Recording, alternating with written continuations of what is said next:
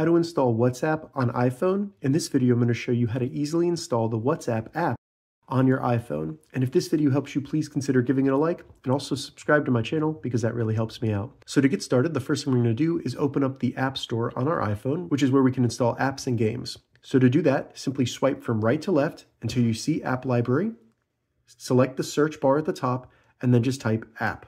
You should see App Store at the top. Go ahead and open that. And then once we get into the App Store, go to the bottom and select search. Now that we're on search, select the search bar at the top and just type WhatsApp. You should see WhatsApp come up. Go ahead and select it.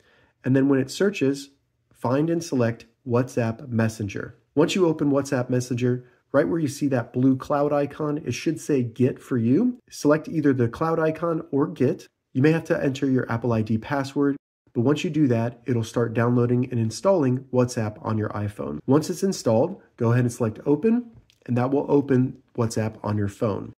From there, you need to agree to the terms and conditions, and then just go through the steps of entering your phone number so that you can set up your WhatsApp account. If this video helped you, give it a thumbs up, and please consider subscribing to my channel.